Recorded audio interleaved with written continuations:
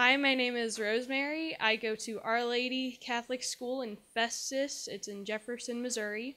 And the title of my poem is Elements of My Mind. When I hear the word impossible, I can see all of the possibilities. When I hear the word can't, I think of all the ways I can. My mind is inventive. It is like an inextinguishable flame. No one can extinguish the spark of my imagination. Soon, my spark will catch fire. Most people see a plain, white wall. I envision a sea of patterns and lines. They look at the tiles on the floor, but I look at a connect the dots just waiting to happen. My mind is artistic. It is like a river's current.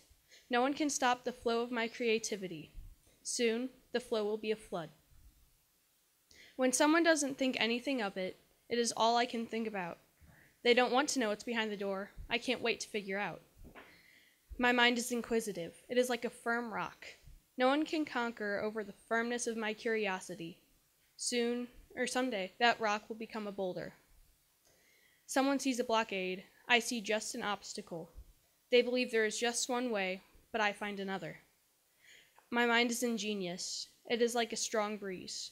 No one can stop the strength of my intelligence. Eventually, my breeze will become a tornado. They see an ordinary girl, but I see someone who's extraordinary. They don't know who she is. I do. My mind is unique. It is like fire, water, earth, and air. No one can stop me. Now, I am unique.